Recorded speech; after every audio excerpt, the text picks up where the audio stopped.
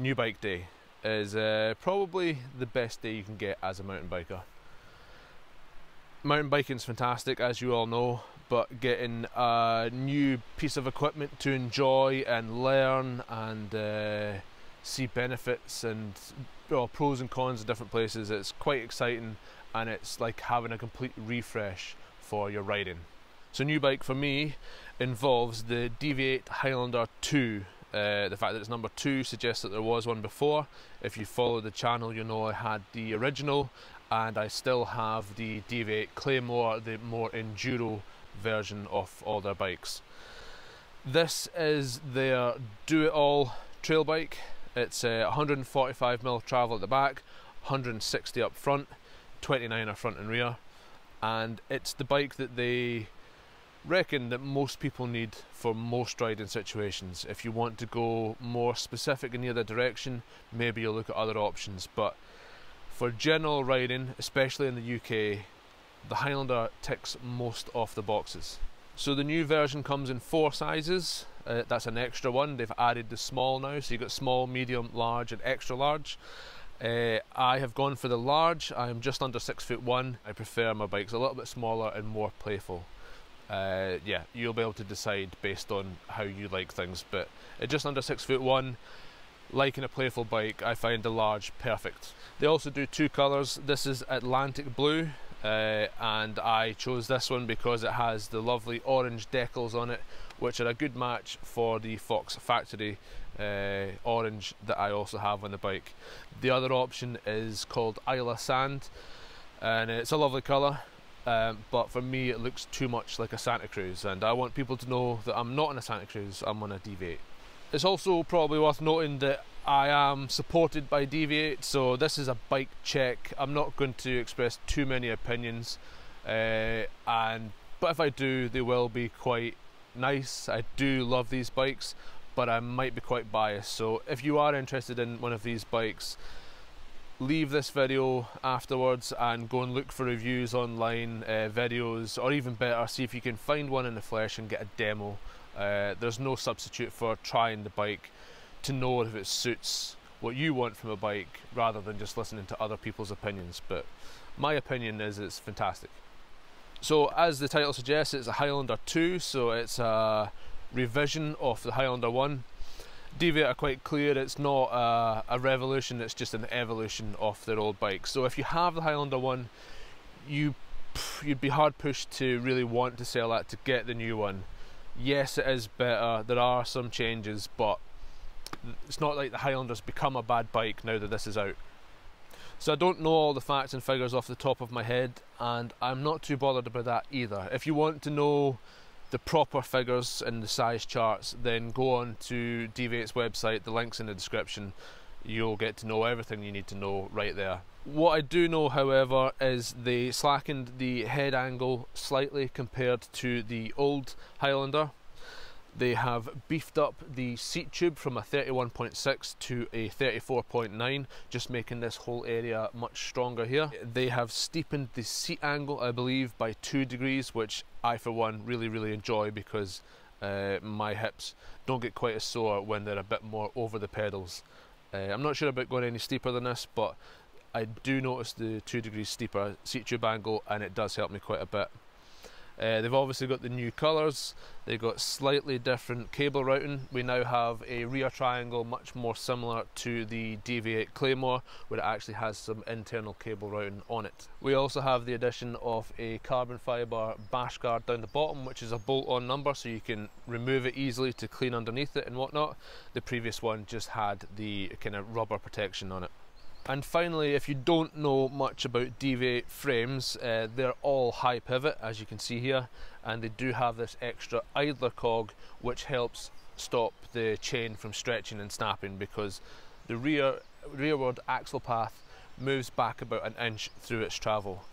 And I'm not going to talk too much about the high pivot point or the idler, because there shouldn't be too much of a faff made about these things. The previous Highlander that I had, I wore out my cassette before I wore anything else out, so the chain, the relatively low chain wrap on the chain ring, and the idler cog did not cause me any problems. The first things to wear out were the 3 lowest gears on the cassette, so that tells you all you need to know. I had no problems with it, no noise, no perceivable drag, quiet, no drop chains, so yeah, it's a complete non-issue. And the high pivot, I think I've just got used to it now. I haven't ridden too many conventional bikes since. I don't notice the difference, but if you are used to a regular bike coming over to it, perhaps you will. Pros and cons, the pros being it should carry more speed over high speed bumps as the rear wheel moves back and out the way in line with the forces that are coming at it from the trail. That makes it carry more speed, makes it slightly less jarring, but then the other side of that is when you put brakes on, it tends to make it sit a little bit more into its travel. The actual brake force does make the suspension compress. This can be good for steeper descents where it will squat the back end down and make your bike attack a steeper descent better. But if you're going over bumps, it can make it a little bit more jarring than a regular suspension setup. So it just depends what you're going to be riding most often and how you like your bike to feel. And then the final things on the frame are the 3 hardware mounting points within the rear triangle, the one up here as well, and that's really quite handy. I can get 2 water bottles and some kind of accessory mount up the front, or however way you want to portray it, but that's really quite good. And that all ties in with this recess, this channel on the underside of the top tube, which is technically where your external cables are mounted. So out of sight, out of mind, but easy to work on if you need to. And the bolts that hold it all down together they happen to be accessory mount spacing, so you can get whatever accessories or bottles you want on there as well, which I think is really quite handy. So as I said, my other bike is the Claymore, the kind of heavy hitting enduro bike. It's got a 170mm fork on the front, although I might change it to 180 now, and 165mm at the back. That thing is an absolute monster for when you're charging through the really chunky stuff. So what I wanted to do with this Highlander was try and make it much towards the other end of the scale and build it as light as possible to make it far more at the trail bike end of the scale rather than the do-it-all mountain bike. So the main way I've done that is by going for lighter weight wheels and tyres, and that really has made quite a big difference to this bike. My previous Highlander I tried to build at the more enduro end of the scale because that was the only bike I had and I needed something more capable for the mountains, but now that I've got the Claymore, this has gone the other way. So the wheels are Industry 9 Trail S wheels with the Hydra hubs, which sound like this.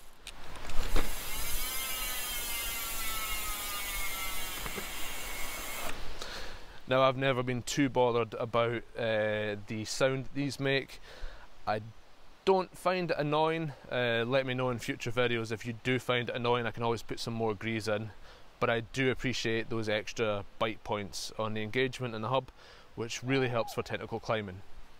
These wheels also happen to be over 600 grams lighter than the Hope Fortis Enduro wheel set I had before, which just helps for less unsprung mass, a bit quicker to accelerate and decelerate, and just makes the bike feel a lot more peppy. But the biggest difference is the tyres. I've gone for the first time ever to Continental. These are the Crypto Tals. They're kind of all-rounder tyre. I've come away from Michelin. The Michelins with the Raceline editions I had were over 1400 grams per tyre, which is extremely heavy.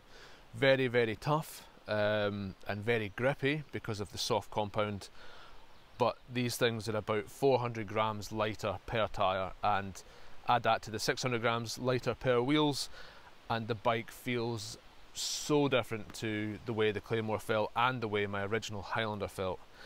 These are also the trail casing, that's why they're so light. That's the lightest casing that they do, and they are the endurance compound, so they're not going to be quite as grippy or tacky because they're not soft, but they do roll exceptionally fast. So the second most prominent thing that makes this bike feel the way it does is the fact that I've got air suspension both front and rear. My other 2 Deviate bikes have been coil suspension at the rear, and whilst that is fantastic, it's less tunable than air is. So I've went very much overkill and went for a Fox X2 shock. This thing is more in line for downhill and whatnot. I then have all the ability to make as much changes as possible to fine tune this bike to the way that I want. The forks are Fox 36 factories. This is what I've ran on my previous Highlander, and I think it's more of an appropriate choice for this kind of bike. Again, it's air and it has all the adjustments you could ever want. I'm still messing about with proper settings on these with the damping and the rebound, but I do have all the tokens in the air chambers, so I do know that I want to make this feel as taut and supportive as possible, so I've added all the tokens in, and that's another thing that just makes it less supple but more supportive and just feel different to bikes I've had in the past. Beyond that though, everything is very similar to what I've run on previous bikes, and for good reason. So contact points, I've got one-up components, flat pedals. I run them on my other bikes, so it's nice just to have that same feel, that consistent feel going from one bike to another. The same is true for the stem. Not quite, I've run this stem before, so it's a Bergtech 35mm reach, 35mm clamp, Mark III stem. I think it's a really nice looking stem, although stems are not that complicated. I've tied that in with a Bergtech alloy enduro bar, although this time I've cut it down to 780 wide rather than the usual 800, and I may go slightly narrower just because I feel that's more trail appropriate. And then the final contact points are the Ergon GA2 grips. I run these on every bike that I get. I just feel that they're good balance. Sorry, these are the fat ones as well. They are just a little bit bigger than normal grips for my slightly larger hands, but other than that there's no other compromises. The saddle is new. It's an S-Mani or Smani, I'm not sure how you say it. I think it's just a prototype. It's just called the all-terrain. Maybe it's a full production model by this point. Not a seat that I would look at and think was comfy. It's quite flat and square, but turns out it's actually really quite comfy, and I liked it so much I got another one for my Claymore, so that I had, again, contact points were the same. I suppose you could class the brakes as contact points, in fact very much so.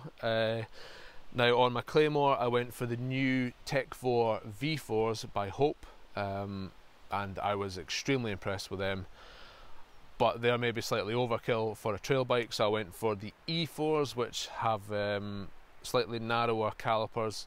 They don't take the bigger discs like I have in the Claymore, and they have equal size pistons rather than having an unequal size piston on the V4. I've also went for slightly smaller discs, and these are the floating ones rather than the e-bike specific ones. Got 200 front and rear. Don't feel I need to go any bigger than that, again because it's a trail bike.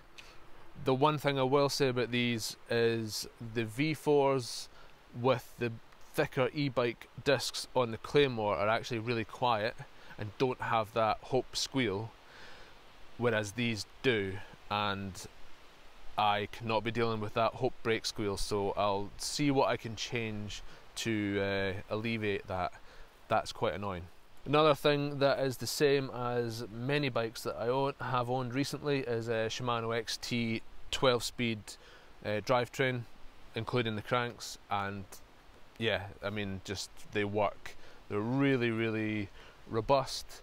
They're a good balance between weight and performance, and I can't really fault them. The SLX is fantastic as well. I've got that on my e-bike, but I feel no need to go all the way up to XTR. Another thing I've kept that's the same in other bikes is the one-up components dropper post.